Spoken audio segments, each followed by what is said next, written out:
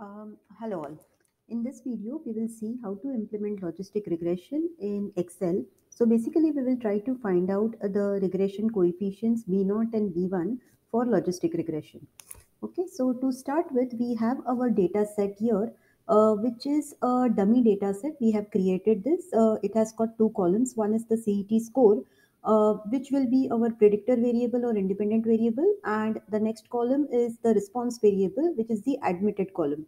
So CET, let us say it is a common entrance test score, and based on this score, it will be decided whether the candidate or a student will be admitted to a university. So if it is he is admitted or he or she is admitted, this will admitted column will have 1, or else the admitted column will have 0. Okay, so our job will be to predict, given the CET score, whether he will be admitted yes or not admitted no. Okay, so let us start. So to start with, we will first find out the linear regression coefficients. So to find out the linear regression coefficients, in the data tab you should have this data analysis pack. Okay, so if this is not there, if this add-in is not there, then you need to add this in through files options. Okay, we have it here, so let us start. So you go to the data analysis tab and select regression as your tool. Okay, it will ask you for the y range and x range. So let us give our y range here. So our y range is this.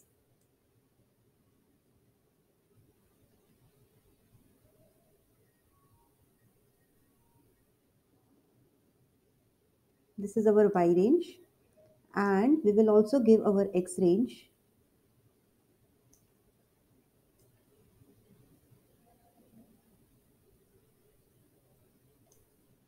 Okay, and it will be printed in a new sheet. So we have got this output in the new sheet.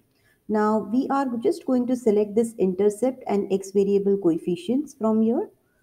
Okay, so I'll just copy it and paste it here at the top.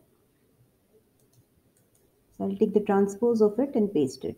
So I've pasted it. So here, this coefficient which I have, let me just increase the font.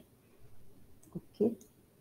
So this coefficient which I have here will be my beta naught, and this will be my beta 1, but it is for the linear regression, for the linear regression. Okay. So let me just that text it. Okay, so now I will find out the equation for linear regression. So linear regression score, let me say y. So y is equal to beta naught plus beta 1 into x. So I will use that equation here. So y is equal to beta naught is this, plus beta 1 times x is my CET score. So let me take it here. Okay, I will put this value as x here. CET score is nothing but my x. Okay, so now you need to pull this formula down, but before you pull it down for all the cells here, you need to place an anchor here so that this A2 and B2 values do not change. So I'm putting an anchor here. Okay, so it's done, and you pull the formula down, all the way down for all the values that we have here. So we have around 160 values or data points in this data set. Okay, so after you have found out this, now the we need to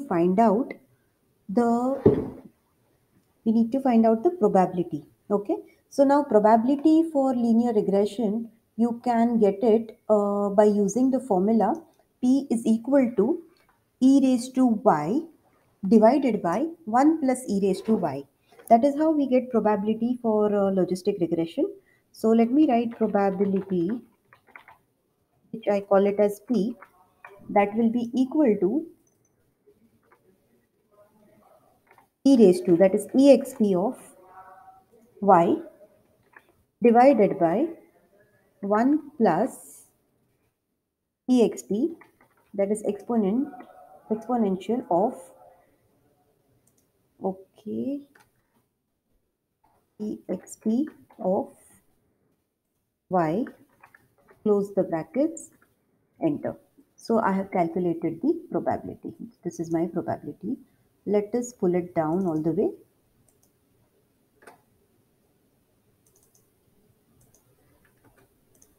So I'll pull this down.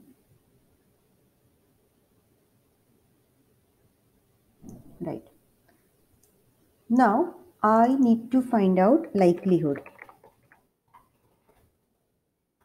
So I will use if I have 1 in the admitted column, my probability would be P, else my probability would be 1 minus P, which is this value. So that is how I get my likelihood column. Okay, so let me just pull the likelihood column down as well. Now, for maximum likelihood, we need to have, or we need to take the products of all these probabilities, and we need to set these coefficients B0 and B1 such that this product is maximum. But instead of taking product, let us take sum of all the likelihoods. So we will take log likelihood here. Okay, so log likelihood will be simply log of likelihood, and I pull it all the way down here. Right? Now, I want to set these variables beta naught and beta 1 such that sum of this log likelihood is maximum. Right? So for that, let us calculate the sum of log likelihood, but I will take the sum of only first 26 values. The reason is that I have used only 80% of the data in my training set. So only 126 variables, which is 80% of 160, I will be taking as my training set. Okay, so I will select only 126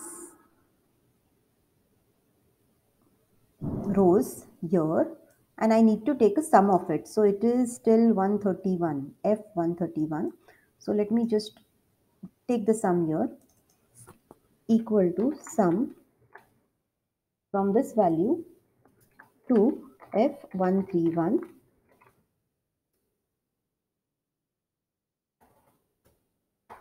which is minus 30.9.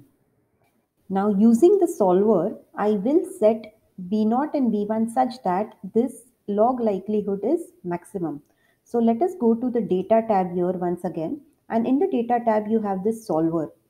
So you want to set objective for what? You want to set objective for this F1 cell. That is, this has to be maximum, right? And by changing, so it is max is selected here. You want max for this cell. Okay, by changing what? By changing these two cells here. Okay, and unconstrained variables non-negative. No, we can have negative or positive both. And you will solve it. It will ask if you want to keep the solver solution. So you say okay, and you have got now the, if you remember, the sum of log likelihood was minus 30. Okay, and now we have got it as minus 6.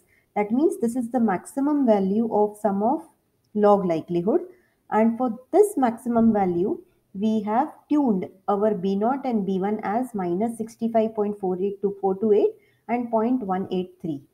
Now, if you compare this with your Python output, which is there in my tutorial, if you compare it, these two coefficients, beta naught and beta 1 that we have obtained here are almost the same.